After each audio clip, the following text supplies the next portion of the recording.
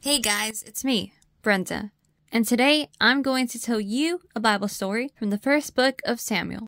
This is the 9th book of the Bible, and it is part of the History Books group. This story can be found in the Bible in 1 Samuel chapter 1, verse 1 through 28. Let's hear it. There was a man called Elkanah, who had 2 wives, Hannah and Peninnah. Peninnah had children, but Hannah did not. Elkanah lived in Ramah. Every year, he and his family would travel to Shiloh to worship God at the tabernacle.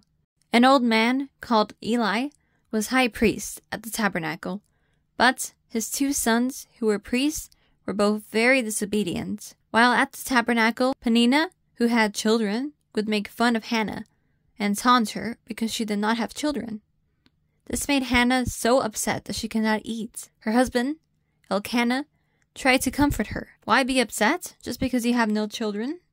You have me. Isn't that better than having 10 sons? After a sacrificial meal at Shiloh, Hannah got up and went to pray. She was in deep anguish. Eli was at his usual place beside the entrance of the tabernacle. Hannah wept and made a promise to God. "O Lord, if you give me a son, then I will give him back to you. He will be yours for his entire lifetime. And as a sign that he has been dedicated to the Lord, his hair will never be cut." Eli saw Hannah's lips moving, but he heard no sound, and thought she had been drinking. "Must you come here drunk?" he demanded. "Throw away your wine." "I haven't been drinking," Hannah protested. "I was pouring out my heart to the Lord in great anguish and sorrow." "In that case," Eli replied, "go in peace. May God answer your prayer." Hannah thanked Eli and went away, comforted. Soon after returning home, Hannah became pregnant and later gave birth to a baby boy.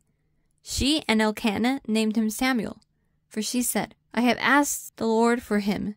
When Samuel was old enough, Hannah kept her promise and came to the tabernacle to give her boy to God and be trained to serve him. "I asked the Lord to give me this boy," she declared. "God has answered my prayer.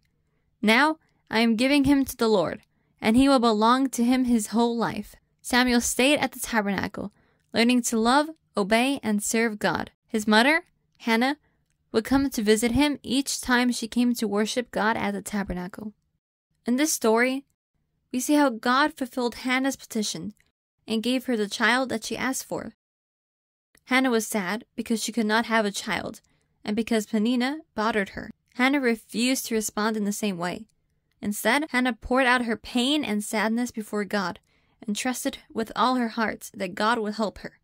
We also saw that Hannah asked God with a great faith, and God heard her prayer for that reason. The Bible says that Hannah prayed to God, and she was no longer sad. In the same way, when we go to God in prayer, we must fully trust that He will listen to us. We should not doubt, because we know that God will answer our prayers in the best way according to His will. It's something like this. When you go to a restaurant, you know that the waiter is going to bring you the order you ordered, right? You don't worry. You just wait confidently and enjoy time with your family while you wait. The Bible says in Jeremiah 29:11 that God has good plans for us, so we must trust that He will always seek our good. Likewise, when we pray to God, we must trust that He hears us, and His answer is on the way. Prayer is like an ointment for the heart of a person of faith. For that reason, Hannah went away comforted as she prayed. And in the end, God answered Hannah's prayer. She thanks and praised God. In the same way, you must be grateful and praise Him, remembering all the things He has done and will do for you. Remember, trust in God and everything will be fine for you.